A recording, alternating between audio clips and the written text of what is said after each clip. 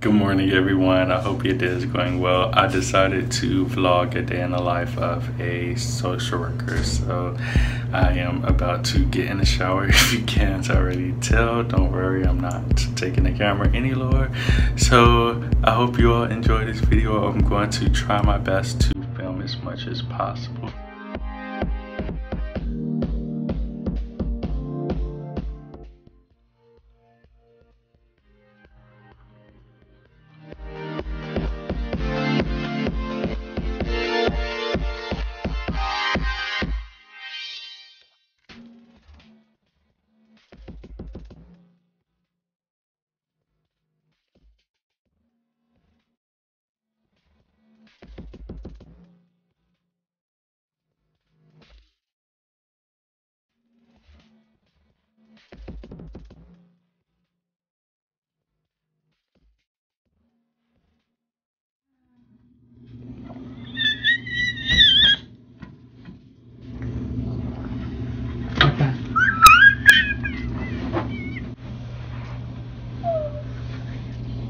Son, bye, son.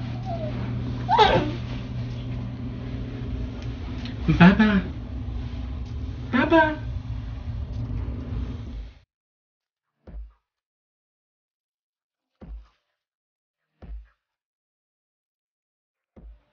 Good morning. So I just got to my office. As you all saw, get ready, say goodbye to the family. You didn't see me kiss my wife because she did not want to be on camera at that time. So I'm in my office now and I can give you a quick tour. So this is my desk. Nothing major. I need to get a picture of my son. But then to the right is my bookshelf with my books. I need to update this shelf with more books. I'm in the process of ordering books. So then this is where I have sessions. Typically I let clients choose. I always form interesting thoughts about the client who always sits here. But yeah, this is the space, and I have this natural lighting with this practically floor to ceiling window, very large. But this is a large office, but the thought is that I would have groups in here as well. So it just really depends. A coffee maker that I don't really use.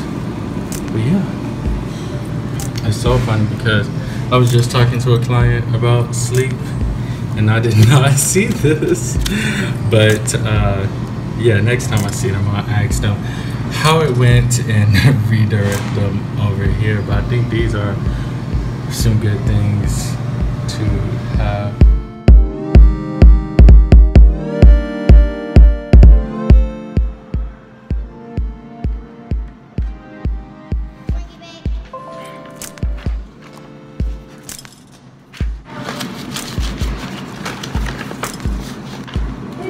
Good morning. I'm doing well. How are you? Wonderful. It's Wednesday already. Yes, it is. Do you all like rotate like weekend shifts or? We've got specific people that Okay. are here every weekend. Okay. Are you one of those people? I am not. Okay. So yes, you in your case you are halfway through the week then. Yes, exactly. Perfect. Yes. Perfect. So typically, as you all saw, when I first enter my office, I usually check my emails, check my voicemails to make sure no one called in the middle of the night. I have my email connected to my phone, but I always check just in case I didn't see something. So yeah.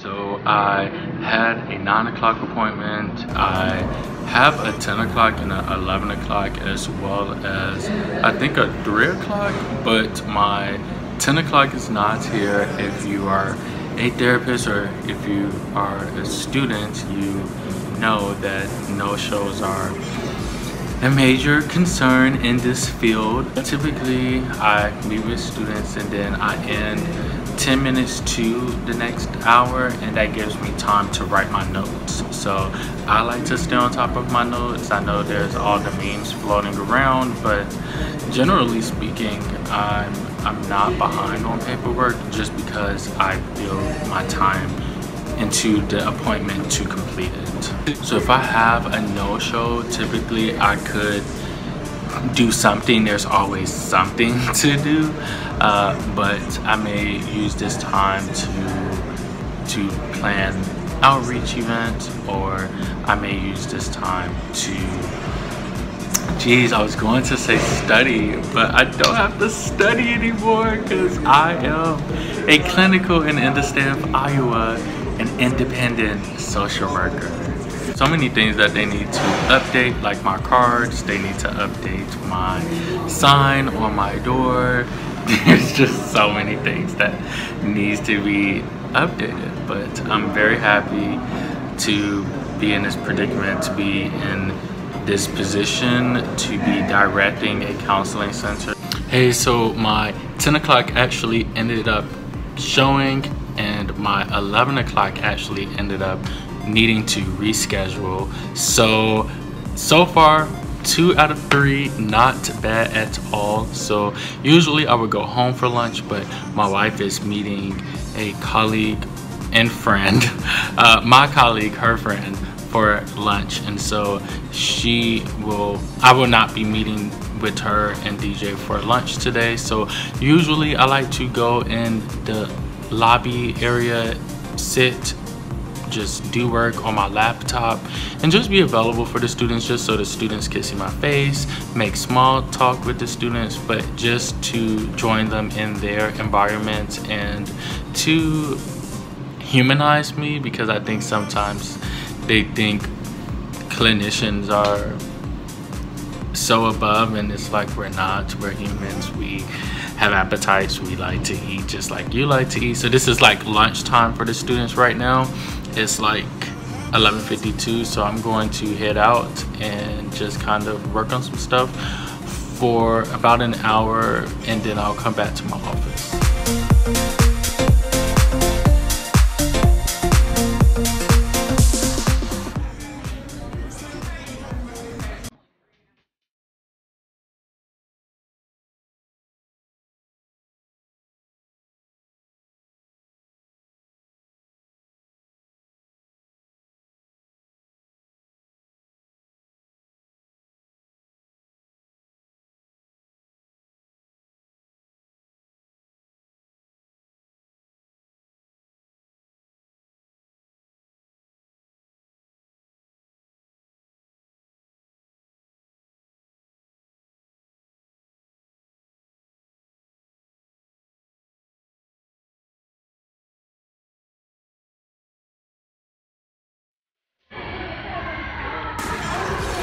I enjoyed my class today. Yes. I enjoyed my class. Now I'm trying to get the phone. Now I get to just float and relax. There go mommy. Yes. So hey, as you can see, I'm driving. I'm going to look at the road so I don't die. But I am driving to Walmart because overnight, that's like one way in which we unwind.